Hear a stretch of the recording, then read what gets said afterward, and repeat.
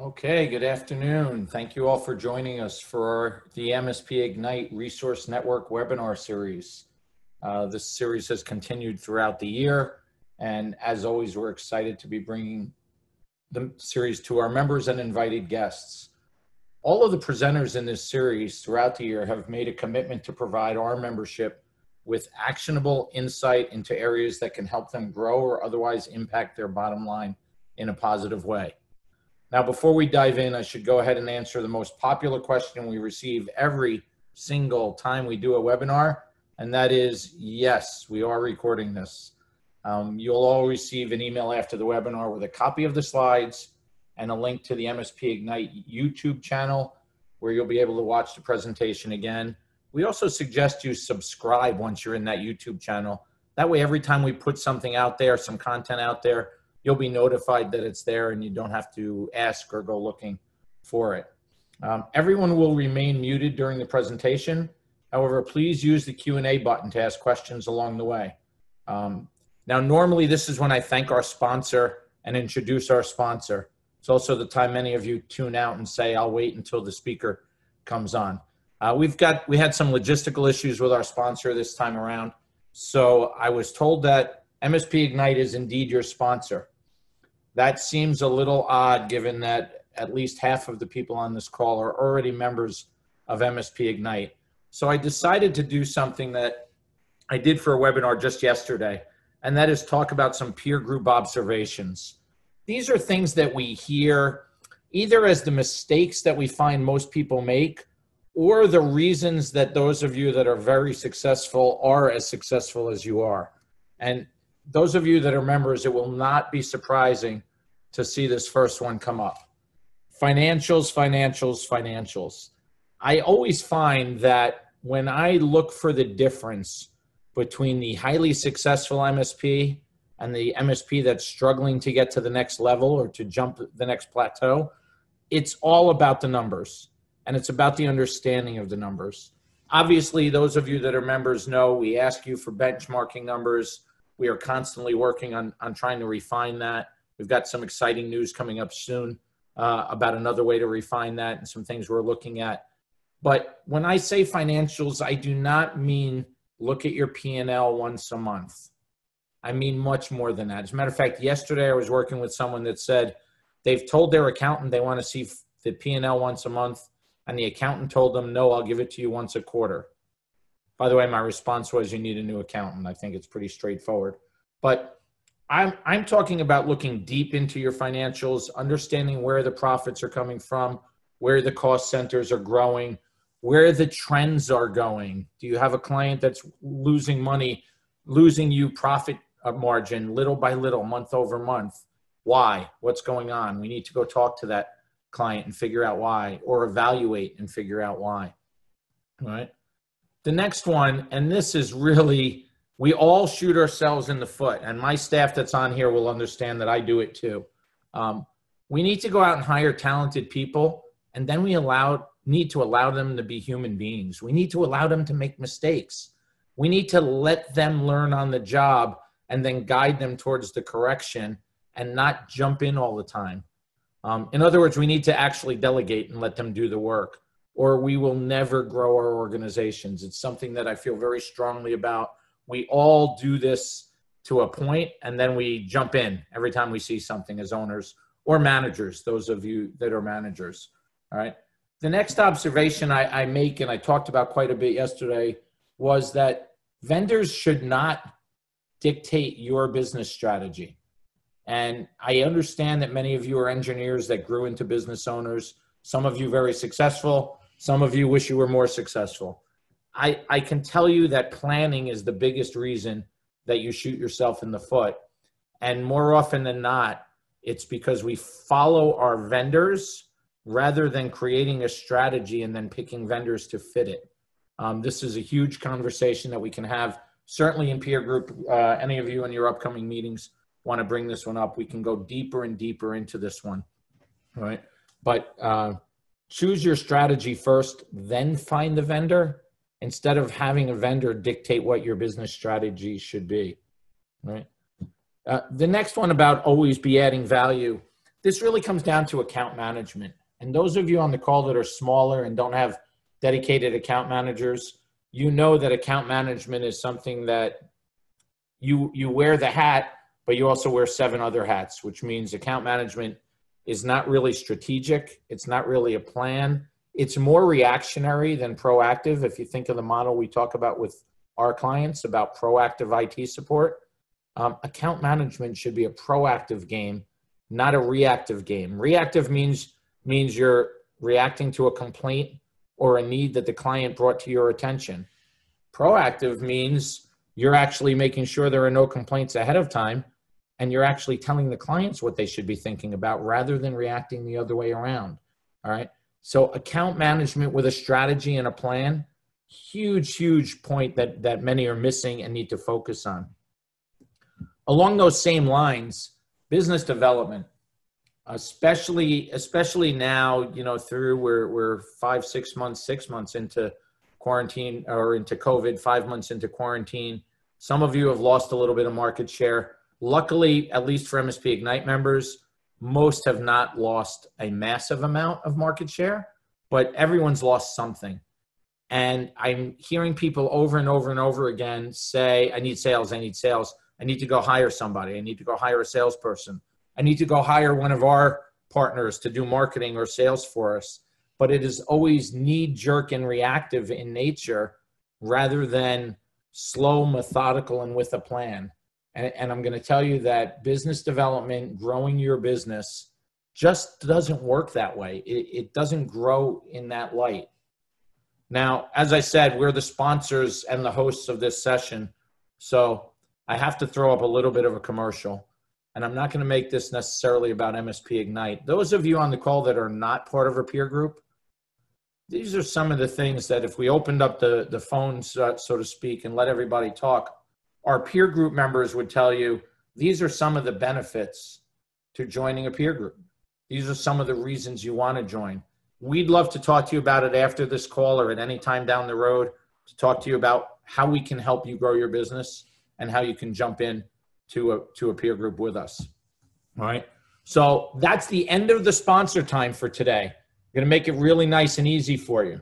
That's actually the end of the sponsor time. Our keynote today, he's been with us before, is Justin Reinmuth, his CEO and founder of Techrug, the Technology Risk Underwriting Group. And it's not often we say this about insurance, but when Justin is on, insurance is fascinating. And it is so key and integral to your business, right?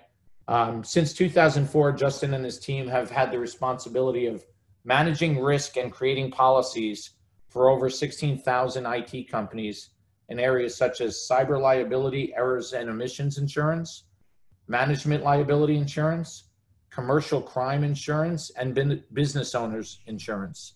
So Justin, I'm going to turn this over to you and let you dazzle us with the talk of cybersecurity insurance. Well, Steve, I appreciate the introduction, and I appreciate everyone on this Wednesday summer day joining the call to talk about insurance. Hopefully we'll try to keep it as interesting as possible, and I promise that I'll try not to go over 15 or 20 minutes. I am going to include our Director of Risk Management, John Campanile. I wanted him to be on the call to provide some insight because he has a little bit more interaction with our clients on day-to-day activities in terms of not only managing risk, but transferring risk and mitigating risk as much as you can in this environment. So I'm going to be, he'll be on this call here and provide some insight. So with that being said, again, I want to thank everyone for joining, and I'll kind of jump right to this. I think so. Oh, there we go. Sorry. All right. I apologize. The buttons aren't showing up very clear on my. There we go. Whoever took control. Thank you. All right. So these are just a couple of links that I want to put. I mean, I'm sure most of the people on the call obviously know what's going on in the industry. Up until pre-COVID times, MSPs were growing at a nice clip. I mean, we obviously see revenues and people where they were last year compared to this year. And I still think, even in talking with clients, as Steve said, yeah, has everyone taken a little bit of a hit? But when this whole thing started, I thought it was going to be a lot messier than what it is. I'm amazed at the number of clients, and we're going through a renewal, that are either saying, yeah, I am down some, or I'm as good as I was last year, or some are even doing better. And so, with everything that's going on in this environment, I think that it shows that MSPs, I don't want to say they're necessarily recession proof, but what the services that you're offering are needed by clients. And, but with that has obviously come, just some increased exposure and a ton of liability over the last 18 months to 2 years. We've just found that these bad actors say, hey, is it easier to go after, 10 chiropractic offices and try to, hit them individually and get into the network and do damage? Or is it easier to go after one MSP and cause havoc to all of their customers? And just the trend right now is the latter. So, I just wanted to include here some links. Again, this shouldn't be surprising to the majority of the people on the call, but, I wanted to pick some that were kind of non-insurance related links so that you could see from vendors or the United States Secret Service, kind of, again, what was going on in the industry, the exposure, the liability that's out there. And then we're going to get into this call about hopefully how we can, work on mitigating some of that.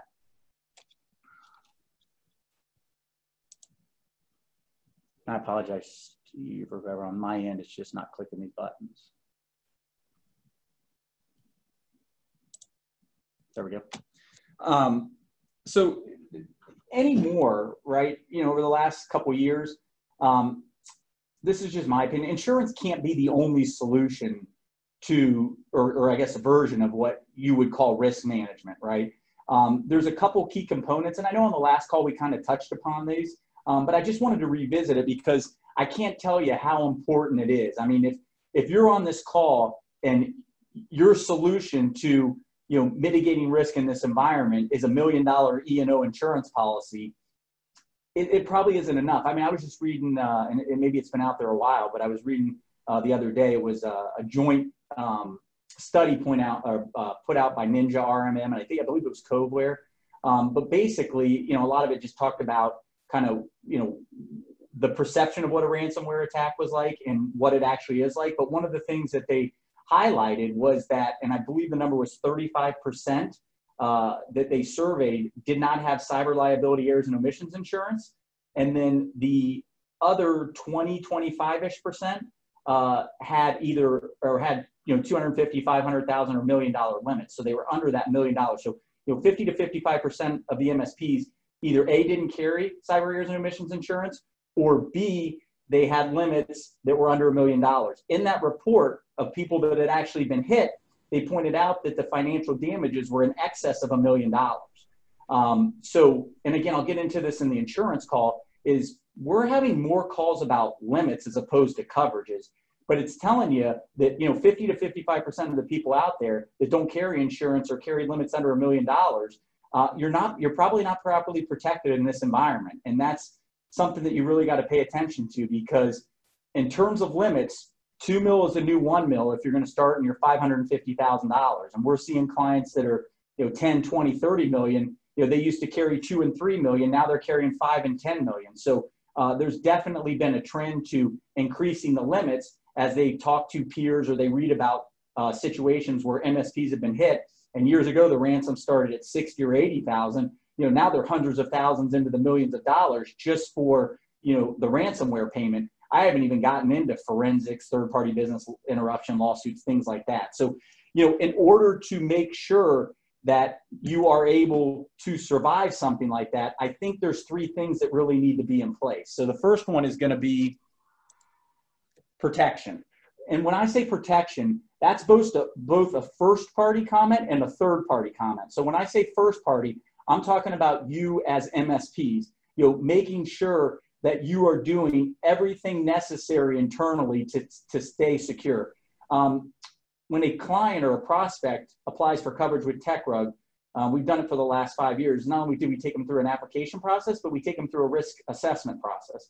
And we have a risk management firm that goes through each assessment and gives feedback. So I had asked them, it was probably 6, 7 months ago, right before, all this COVID stuff happened. I asked them to kind of keep track of, how many, give me 3 buckets. How many MSPs were, hey, there's no pushback, they're doing everything really well. How many of them are, hey, we got to get away, these people are higher hazard, they're probably not a good risk for Techrug. And how many people is there, some ping pong back and forth, like, hey, I see they're doing this. Either ask them this question or find out more detail. I see they're not doing that. They need to be doing this. And so they reported back to me that just under 40%, so we'll just call it 40%, were clean submissions, meaning that they felt that they were doing everything internally correct up until that point of time that they could possibly do it. That leaves 60% of the people, either there was some ping pong back and forth in terms of, hey, you're not quite doing the things you need to be doing, or you aren't doing it and you need to switch these things, or you're just too high hazard for us. And, you know, some of the questions that we get, or a lot of the calls that we field anymore, are MSPs that are coming to us because either A, they've been dropped by their current carrier, B, the carrier said, hey, we used to charge you $1,000, forget $2,000 or $3,000, we're now going to charge you $4,000 or $5,000, or C, I'm an $11 million MSP. I carry 2 million limits. With everything going on, I want to carry 5 million limits, and I can't get to 5 million because my carrier won't go above 2. And I would think, and just me personally, until that number goes from 40% to 80%, you know, in terms of, you know, hey, these people are doing everything right. This MSP is great. They're up to date with everything. I don't know if this is going to stop.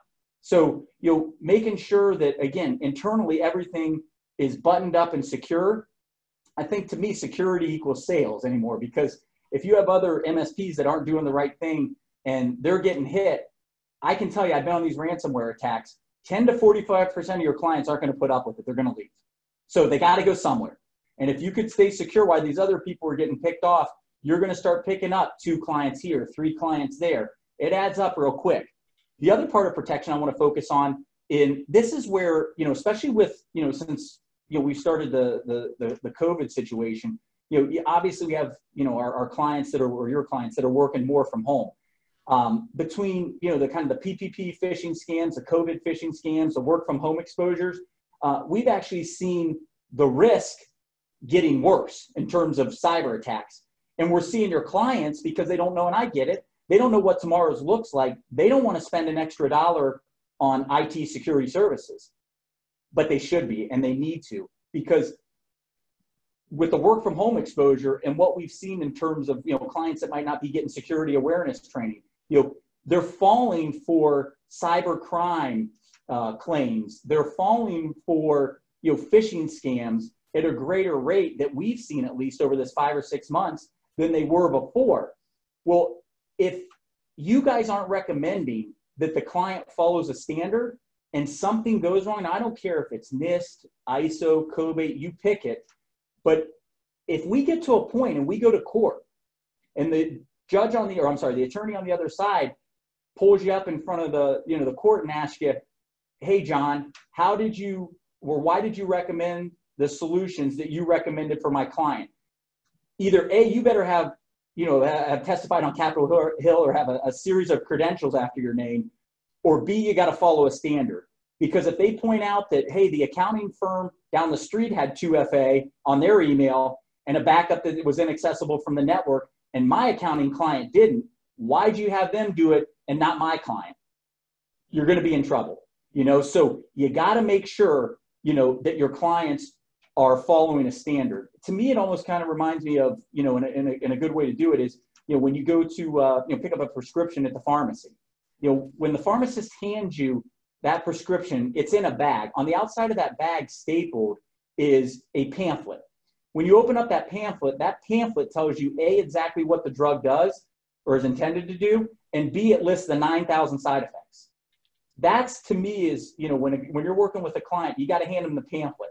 Now, when you get home and you peel open the bag and you pull out the pill bottle, on the pill bottle on the side, it says common side effects include nausea, dizziness, you know, whatever it may be. They'll list 3 or 4 things. That maybe is working with your client on their budget, right? Saying, okay, well, you know, chasing this probably is like chasing infinity, right? But it doesn't still absolve you from the liability of recommending that they follow that standard. You know, you wouldn't find a doctor that's going to treat someone with stage 4 cancer veering off the AMA guidelines. If they do, they're probably going to get sued. And same with you guys. You got to make sure that you're following that standard. But within that standard, i.e. on the side of the pill bottle, you can point out 3 or 4 things that they really need to pay attention to. Because the number of notice of circumstance, what a notice of circumstance means, it's not quite a claim, but our MSPs are calling us up and saying, hey, XYZ law firm or PDQ accounting firm, they were either subject to a business email compromise or they sent $90,000 to someone they shouldn't have. They don't have a cyber policy. Guess what? They might be coming after us. We've seen an uptick in notice of circumstances. So that's what I mean by protection. It has to be both first party, the MSP, and third party, making sure you're working with your clients to follow a standard. If they're not following a standard, get a critical action or waiver letter signed. Blame the insurance company. The next thing I want to focus on is insurance. Kind of as I alluded to before, and I know we talked about this to those of you that were on the call before, I think the biggest thing to take away is that these E&O policies are unregulated. I only got two hands, but I can't count the number of times that somebody will call me and say, hey, I'd like to switch over, but before switching over, can you tell me how your cyber policy differs from mine? And I'll look at it and there'll be no insuring agreement for cyber extortion. And I'll ask them, what are the two things that keep you up at night? 99.9% of the people always give me a ransomware attack or some sort of client data loss. So when I point out that they don't have, cyber extortion to pay the ransom, their comment is, why do I have the policy? But, when they're coming to us saying, well, yeah, I've got a cyber E&O policy, I guess they're calling that cyber E&O. I personally wouldn't call it cyber E&O, but they are. So it's still an unregulated product. I think the carriers are doing better at, kind of, I don't want to say upping their game, but making it a little bit more standardized, but we're not there yet. It's not like an auto insurance policy or workers' comp policy, something that, again, auto, it doesn't matter whether you're with Progressive, Allstate, or Geico. If you wreck your 3-year-old Honda, they're going to give you the value of the 3-year-old Honda. Workers' comp, if you have one of your techs get hurt on the job and they got to go to urgent care, they're going to pay that bill. Those are more regulated. These are still unregulated policies. And, as I mentioned earlier in the call, just making sure in terms of insurance, you got the correct insuring agreements, and I'll review 5 of them where we see most of the claims, but making sure that you guys are going through an exercise determining what are the proper limits for you. Going through the underwriting process with our clients, I tell them, I can do 60% of my job, but 20% still lies on your shoulders and 20% on either of our shoulders. The 20% that's on the MSP shoulders is, go on hoovers.com, go on DMB, take your clients. How big are your clients? Some people might say, well, I only got 3 clients. Well, those 3 clients are hedge funds that do $4 billion and they're shut down for a week. That's a pretty big claim as opposed to someone who's got 100 bakeries that do $1 million each per year. So, going through that exercise and determining how many, clients you got and how much, I guess I'm going to say assets under management or clients under management you have. Is it 100 million? Is it 200 million? Is it 300 million? Because God forbid they're shut down for a week. And let's say that, represents 20% of your client base.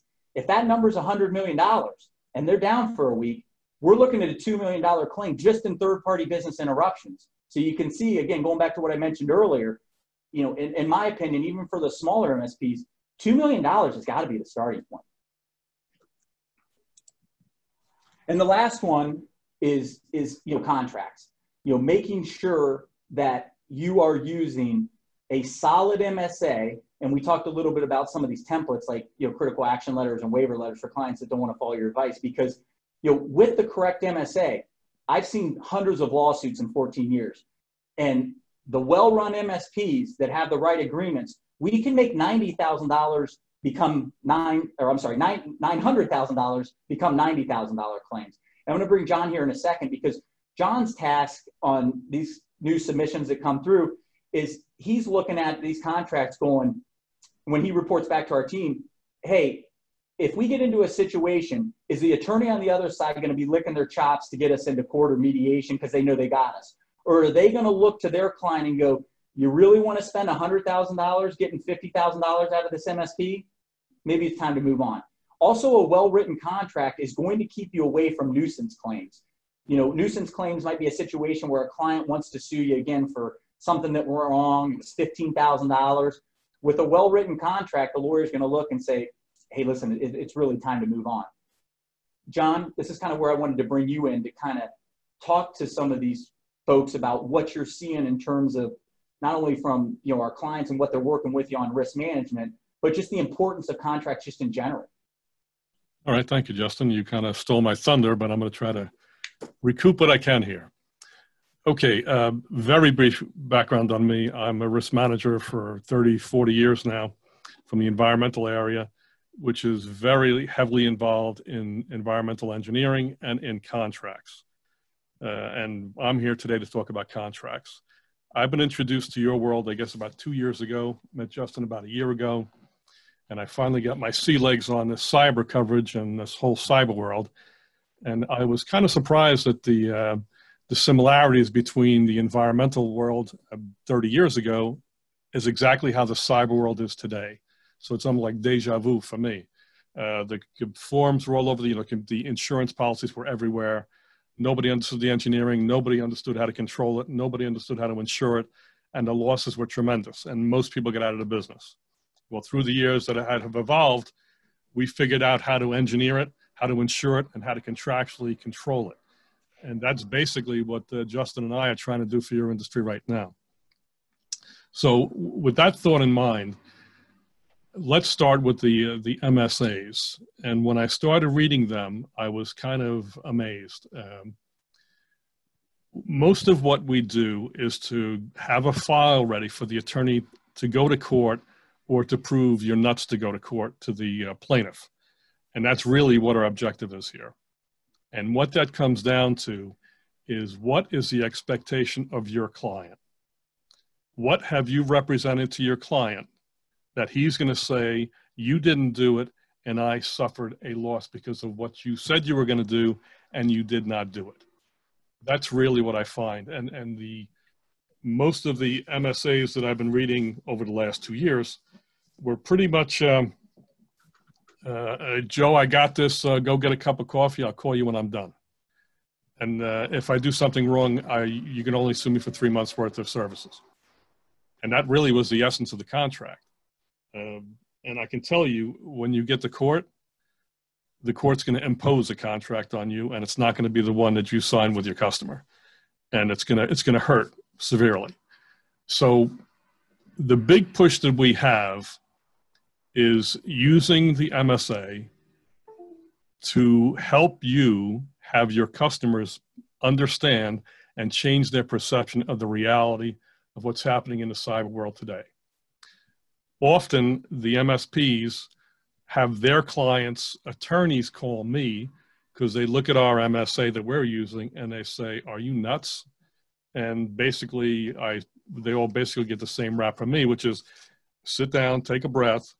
I'm from the Flat Earth Society, so we need to get past that. So I know they told you the world was round. They lied. In the cyber world, what was true 3 years ago, what was really true, is gone. So you need to unlearn everything you knew before about the cyber exposures and reality. And let's talk about the new reality of life and what everybody needs to do to get things done. The big thing that we emphasize in the MSA is a team approach. And we use the MSA as a teaching tool, as a sales tool between the MSP and their client. We really want to educate the client as to the reality of cyber. I call it the birds and bees of cyber. To have your client ignorant to the incredible danger of being in the cyber world is negligence and immoral almost, in my opinion. You are the professionals. You have to educate them on what needs to be done, how to do it, how to go about it. Now, you can't make them do that, but I think there is a moral obligation on you to explain it, detail it, and if they refuse it, they can sign off on it. But if we go to court, we can go to the judge, we have the conversation, judge, here's the contract, here's what they accepted, here's what they rejected. So we tried to write a contract that basically keeps you out of court, because I call it a mountain too high. Attorneys want to make money. At the end of the day, if they see they're going to be chasing a very difficult dollar, they're not going to want to do it. If it's, don't worry, I got this guy kind of contract, they'll surely take the case because they know they're going to win. There's nothing, it's totally indefensible. We try to make you guys defensible. Some of the other things that I've noted on that line, if I go to certain websites and I look at the offerings of the various MSPs, I often see that part of the services are to prevent and eliminate incredible exposures. I mean, he's gonna prevent people accessing your system. Your system he will eliminate any compromises of your system. That is your representation to your client on the website, to which the attorney in court is going to pull up your website and say, well, excuse me, you say you prevent and eliminate these things, and here we are with my customer having a $2 million loss because you in fact did not prevent or eliminate. So that's why the words that you use in your contracts and at your websites, you have to be extremely careful. And again, I bring it back to the perception we have. We don't eliminate or prevent anything as MSPs. Now, as the IT member of your business team, Mr. Customer, we're a clog in your machine.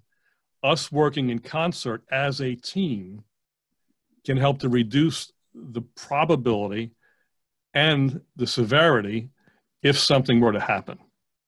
And that's really what the MSA now as a teaching tool is trying to get your clients to understand.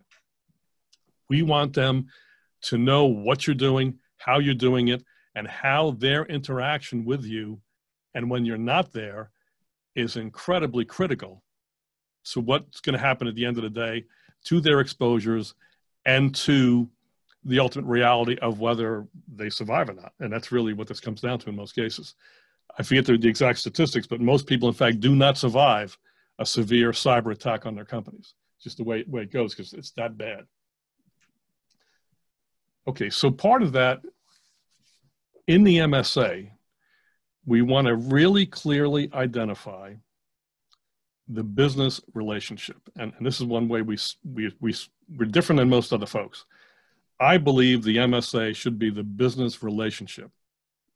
You talk about who you are, how you're going to do what you do in very general terms, how you get paid, most importantly, who's responsible, who's not responsible, who's going to do something if something happens, what are our limits of liability if something happens, what, Mr. Customer, do you need to do to protect yourself in the event something going wrong, in which case we generally impose insurance obligations on our clients in the MSA, because it's a very critical thing going on right now. And that's what the argument I have with the attorneys all the time is, well, you have professional liability. That's what it's all about. And my retort to the attorneys is, okay, and you guys should be listening to this because this is the perception again.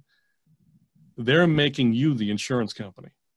And I told 2 attorneys, I said, okay, I got it. So you're telling me that your client doesn't need to buy cyber insurance because, in fact, the MSP is providing that coverage for them.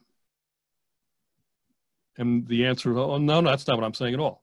Well, you just told me he doesn't need to buy it because the MSP has it. Well, of course he needs to buy it. I said, okay, so we're in total agreement. And that's the end of the conversation. Because when you called out on them, and I usually tell them, if you want to give me a letter to that effect that I can put in my file, I'd be very comfortable. Believe me, I've never received a letter because I know to be hung out to dry. But what it does is it stops the objections to the customer buying appropriate insurance for his own activities. Because again, if something goes wrong, maybe you were negligent and maybe it was to a certain degree. And as I tell the attorneys and the clients, we're going to negotiate this, or we're going to have this conversation for 3 years in court, at which point your business is gone, on the hope that you're going to get some money out of me that may be left over from the $1 million that I carry, inclusive of all the other 40 other customers I have that are suing me. There's no pot of gold at the end of that rainbow. And the bottom line is, in the event of a loss, and this isn't any business, and I've been doing this for a long time, I've shown up with some very large checks, and never once did they say, oh, look at the name on the check. They only said to me, oh, that's a nice number. The point being, they want a check. They don't care whose name is on it. I don't want it to be your name. That's our goal. We are risk managing our people, and part of the risk management process is having our MSPs work the risk management process through to their clients. So when something goes wrong and something happens, we've got a plan of action. We all know what we're going to do. We know what the funding sources are. It's like I tell the attorneys, with their own insurance, if something happens on a Sunday, Monday morning, they're going to have lawyers, Bitcoin, forensic people at no expense to them, loss of business income on Monday morning, as opposed to calling us and saying, I think we got a problem, we're going to sue you. Okay, I'll see you in 3 years. Believe me, it's very sales effective. And the bottom line, as I tell all these people, is we're doing this not that we survive as your MSP, because if we survive and you die or your company dies, I lose a client. We want us both to survive the event. And working together, putting the proper controls in place, we can accomplish that. So far, it's been good. There's a little resistance up front, but the feedback we've had, and if it's properly done with the MSA, as a sales tool, I'm saying to them, and they are getting the feedback, well, you know, nobody ever told me this before. Well, that's true, but that doesn't alter the reality of you basically going out of business if something goes wrong. And I tell them to tell them, so when the next competitor comes in here to take over my business from you, see if he has this conversation with you. And if he doesn't, I kick him to the curb, because he either doesn't know what he's talking about or doesn't care. Because if he knows what he's talking about, he's going to know he has an obligation to tell you about how severe things are out here and the controls you can implement independent of the MSP to protect yourself. So we're getting insulating layers of protection for your client, for you, and even for your insurance companies. Because being from the loss control engineering side of insurance from many years ago, we were always taught you want to address a problem as close to the source of the problem as possible. You don't want to make 4 phone calls to solve an issue. You want one number to call. Get it done fast, get it corrected, move on. And that's, we are setting our MSP clients with a clear path of what to do when something happens, funding mechanisms, what they need to survive the event. And that's really what we're going for. And it's working. In addition to some of the representations, again, in the MSA, which I don't think it belongs, a lot of people go into detail about what they're going to do.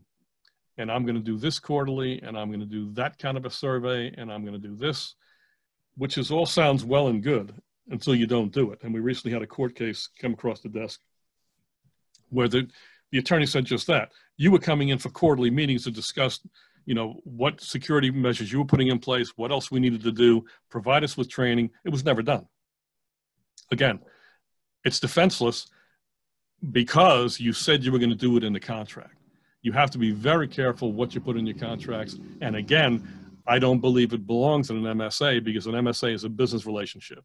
If you don't pay me, I charge you 12% interest, those kind of things. Actual physical services should be reserved for the SOW, in which you will detail exactly what's happening here. If I'm running over on time, forgive me. No, John, I think before we put him to sleep, though, I'll move on, because I told him we'd keep him for 20 minutes. But okay. I just wanted, and hopefully the people on the call, you can see the importance of the contracts. Hopefully we shed a little bit of light on what we see in terms of claims. As John alluded to, I think a great, and Steve hit a nail, or was talking about, financials. You want a good revenue generating activity, demand your client carry cyber, because there was just an article in the Wall Street Journal that a bunch of cyber carriers said, you know what, we're tired of you using the cyber crime provision in your policy. You don't get 2FA on your email. You don't get cyber anymore. So the carriers now are starting to dictate to your clients what coverages they need, what security they need in place in order to achieve a policy. And we've had a lot of our clients report back that, yeah, they've had to take out that inaccessible, or that backup that's inaccessible from the network. Yeah, they've had to, put the APT or ATP, I forget which one it is, on the Office 365, right? So those type of things, it's a good revenue generating activity and allows you to mushroom at the accounts. So I'll keep this real quick. And John, I don't know if I can turn, there we go. The last one, and then we can open this up to questions. I just wanted to point out some of the common claims that we've seen, here in 2020. The first one being network security failures, i.e. the ransomware attack against MSPs, or, you leave a port open at a client site or something like that, and they suffer a network security failure. The second one we see is client data loss, whether it's due to, the backup not working appropriately, stuff not being backed up, even though it looked like it was. The third being a rogue employee or a staff mistake. The rogue employee, I'm surprised at the number of claims that we've seen over the last maybe 2 years that have to do with that. Making sure, again, that you got a policy that will cover the actions of a rogue employee, breach a contract, and also make sure that you got coverage for your vendor. So if the vendors screw up, in the definition of who an insured is, does it pick up that exposure or does it stop with you? So Steve, I'm sorry, I tried to hustle through that last slide, and I think we've taken up everybody's time enough. So if you want to open up to Q&A, feel free. Absolutely. Great job, guys, for both of you. And we have several questions. One of the ones that Justin, you hit on it, but I need to go further. So you're saying all E&O policies are not the same and are not suitable? Correct. Yeah. I mean, like I said, I was reviewing one for now a client, but a prospect on the West Coast. And again, not only did he not have the first party cyber insuring agreement, so, that would include coverage for cyber extortion, forensics if you have to use it, system business interruption if their system goes down, to, bricking coverage to replace computer hardware. But they also on their policy had what was called a failure. It was kind of a nasty exclusion, but a failure to backup exclusion, which basically said the carrier was telling them, if the backup doesn't work and the client sues you because of costs they had associated with recreating that data, don't come knock on our door. We're not going to pay. Wow. One of the questions posted, and just so you know, we have a couple of people here from north of the border, so to speak, so there might be some differences and nuances, or you may not even know the answer for the Canadian members. But someone asked, for cyber liability E&O coverage, would you suggest a percentage of annual revenue or maybe some other factor or formula to figure out what you need in coverage? That's a great question. I mean, that, again, going back to what I mentioned a little bit earlier in the presentation, a majority, 60% of that is probably going to be on our job, is going through and saying, well, are you 90% hardware sales or are you 90% managed services? Because there's a difference. Are you 90% healthcare and financial, or are you 90% bakeries? It's going to be a difference. Do you have a private cloud where you're in charge of maintaining the system, or do you use a third party like Azure AWS where you hand the client the terms and conditions via your SAL and you charge them, a management fee? How many endpoints are you in charge of? So it's a tough question without seeing something to just, kind of give you a blanket answer. But, part of that, again, we mentioned a little on the call is, MSPs got to go through how big are your clients you're supporting, because I don't really care about the number of clients, because, one hedge fund equals more than probably 10 bakeries, even though you're going to look like, oh, you got 10 times the clients. Well, not only in terms of the industry they're in, but the size of that hedge fund, that's a lot more riskier to us than somebody that's got, the 10 bakery clients. So, kind of, again, to answer your question, there is no quote unquote percentage. And at the end of the day, if insurance is the only solution to your risk management, you're going to need 20, 30, 40 million dollars that you're not going to want to buy in terms of what the premium you get for it. So that's why we got to start working on other things like critical action letters, waiver letters. We got to mitigate the risk. We got to transfer it. We've got to do some other things than just insurance. Fantastic. I think you touched on this, but the question came up after, so I'm going to go ahead and read it. The question was, would you consider a $1 million policy with a $1 million umbrella sufficient coverage? So I know that's a pretty broad question too. But. Yeah, that's a great question. Usually an umbrella, when people will send that in, the umbrella, when you read the policy form, it actually sits over the general liability, auto liability, workers' comp. It has an exclusion for cyber E&O. So usually if you have $1 million policy, again, depending on the carrier, I don't see the need to get an umbrella. You just go back to that carrier and say, hey, instead of 1, I want 2 million. Now, if you start getting into situations where, we've got clients that might want 10 million. Well, depending on the size of the MSP, the carrier might say, hey, you know what? I'm stopping at 5 mil and you got to go purchase what they call excess E&O. So again, it's a version of an umbrella coverage. It's just called excess E&O. And basically what it does is it takes the insuring agreements on that second policy and institutes the same coverage. So if something goes wrong, it takes the limits from 5 mil to 10 mil. Gotcha. Yeah, let me say, John Campanile, this comes up often in a lot of different scenarios, but if you want to stop the clock on these guys, when they offer you an umbrella policy over your professional, just tell them to provide evidence that it's follow form over your professional liability, which means the excess coverage or the umbrella literally has the same language as the primary errors and omissions coverage. But I believe Justin's right, just buy higher limits under your own policy, because you'll have a better chance of getting the larger claims paid. Right. Another question that was posted is, do release of liabilities actually work in court for a client who turns down necessary security services? And he goes on to say, is there admission of guilt by continuing to service the client even though they don't have proper security services in place? John, you want to take that? Every case is different, and that's why we kind of try to reinforce on multiple levels when we tell people this kind of stuff. It's we actually have provisions in our MSA disclaiming any kind of security services unless specified in the SAL. We talk about third-party provider obligations. That's in the MSA, reinforced in the SAL, reinforced at the website. So we tend to, when we get into these situations where there's something going on that's objectionable, we will tell the client flat out and tell them basically in our MSA now has a provision that in the event you don't accept our critical recommendations, we will provide you with a letter indicating what those violations are and that you have in fact denied the corrective action and have assumed liability and will indemnify us and hold us harmless against damages as a result of your lack of activity on our recommendations. So the language is strong.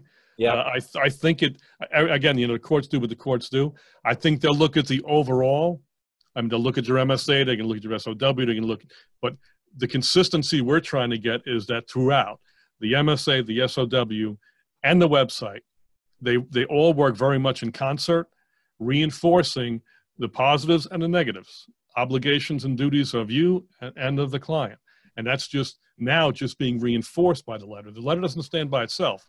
It's actually reconfirming everything else that we've presented them in the MSA, the SOW, and the website. John, the one thing that I heard you say, and I think that most of us miss out on, is the language needs to be strong. You know, I think most of us tend to say it in a way that is a little lighter. We don't want to push our customer to leave us or think we're saying something bad to them. But I think what you said is make it strong, be definitive, and actually state that they're accepting and indemnifying you from responsibility of anything that you deem came because you don't have this in place. Is that fair? Right, absolutely. And again, this is a teaching moment. Your client probably has no understanding of the critical position that he's in. Your obligation is to teach them that, educate them. You can't, I've been a risk manager for a long time. I tell people all the time, I can tell you the solution. I'm not going to write the check. If you don't want to pay for the solution, you're on your own. Now, generally, I will walk away from that client. So you guys do whatever you want to do. But I tell all my clients, if you know more about what I'm doing than I do, you don't need me. And I leave. And we terminate the relationship. If it's that egregious, I'm not sure you'd want to retain a customer that is in fact that negligent. So, but that becomes a business decision. Right. But as a risk manager, I'd walk away. And Steve, one other thing is you know, what we see is, you know, I remind clients, it's like, you know, our attorneys are pretty good, right? But when you're shutting people down, their attorneys are pretty good too. So, right. You know, you better believe they're going to come at you. So if you don't have the conversation and deal with it now, you're going to be forced to deal with it when it happens. So you pick with it. You're going to have to deal with it either way. It's just, is it now or later? That's a and great. I can tell you, having these conversations before the loss is much easier than after. When I think, you know, sometimes we ask these questions and we think of it as, oh, I'm just going to send this letter. And if they don't go with it, I'm going to send them a termination letter, right? Or not, whatever we do. But the truth is this should be conversational, right? Now it's time to reach out and say, we need to schedule a meeting. This is pretty serious. I'm not sure you're understanding the severity of it. We're going to have to make a decision whether we want to continue with you or not. But certainly let's get together and have a conversation. And I think if you say it in those ways, you're kind of hitting them in the head a little bit and saying, this isn't just some letter I sent you. And you're providing superior service. Right. And again, it's actually a sales opportunity because you're going to also sell a solution. Right. And Steve, I think one of the things you can't lose sight of is, big picture, big company wise. I mean, MSPs on this call, you're the CIO of Verizon. Your client's the CEO of Verizon. You have an obligation, a fiduciary responsibility to make sure that the organization's protected. Because in the real world, if that happens and the CEO finds out, oh, the CIO at American Express was doing A, B, C, D, and E, and we weren't, you're fired. In our world, you get fired and sued. That's a good point. That's a good point. I've got two questions that I think I need to remind everyone before I ask the questions of what your business is. While you're on this call to provide valuable information related to cybersecurity insurance, that's not what you do for a living. What you do for a living is actually sell this stuff, right? And I think sometimes you do such a good job, Justin and John, of educating us when you join us that people forget that. So the reason I say that is both of these questions, I think, bring you towards the consulting side and not necessarily the insurance sales side, but I'll let you answer. The first one is, are there templates for the MSA that can be customized to our particular business that you have? And the other, I'm going to give you both of them, is do you offer MSA review services? If so, what does it typically cost to have an MSA reviewed and updated? Yeah, you hit the nail on the head, Steve. I mean, unfortunately, we're not in the consulting business. This is just a perk, that by working with Techrug is, hope we share this intellectual property and these techniques with our clients. I mean, that's what we do all day, every day. So that's our job. We really look for MSPs that are more than just insurance and want to adopt the risk transfer, risk mitigation techniques. That's the MSP that we want to work with. Just because going through court after court case and lawsuit after lawsuit, if you aren't doing those things, you're going to be in big trouble. Because unfortunately, we've had the tool set compromises. I've had 11 of them for our clients in the last almost 2 years. All 11 are still standing. I think part of the reason they're still standing is insurance wasn't their only solution, right? They were doing these things that we're talking about, and they're all still going. 100%. And I think for those that were asking that question, Bradley Gross, who's an attorney that really focuses on this industry, anyone that needs contact info, reach out to me via email or those that are members via Teams, and I'll gladly connect you. But he focuses on the language of your MSAs and reviewing them and making sure they're accurate, and he's phenomenal in that light. I don't know if you're going to like this question, Justin, but this seems like a buying signal question. Would Justin or John please speak a bit about how they would like us to engage them for insurance? Now it adds and consulting, but maybe they were typing that before we finish that last piece. Well, yeah, I guess the consulting, again, probably comes with it. But, and Steve, you correct me if I'm wrong, because, again, we don't have access. But I think our information might be on the site. If not, I could give people, I just want to keep this more informative and less about Techrug, but I think our information's on the site. So first off, your contact information is right on the screen right now and will be emailed to everybody. For our members, if you go to the resource network link on our SharePoint, Techrug is listed there as well. Felicia, just email Justin and he'll connect you with the right person. Thank you for asking that again. So that's fantastic.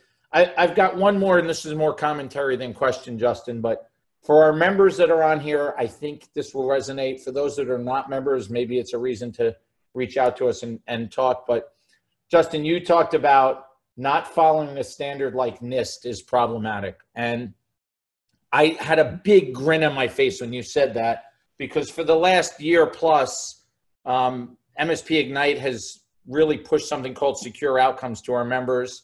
There are several members on this call that have been part of the steering committee for that and part of the content building committee for that. But it's all based on NIST standards and following them and understanding them and using them in your business, and not just stacking a bunch of security tools up and saying we're now cybersecurity experts. Can you expand a little about the whole idea of following standards and why?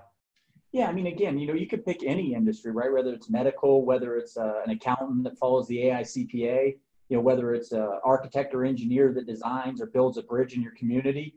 They are all following a standard, right, in terms of a treatment plan or how to design a specific solution to whatever's trying to be accomplished.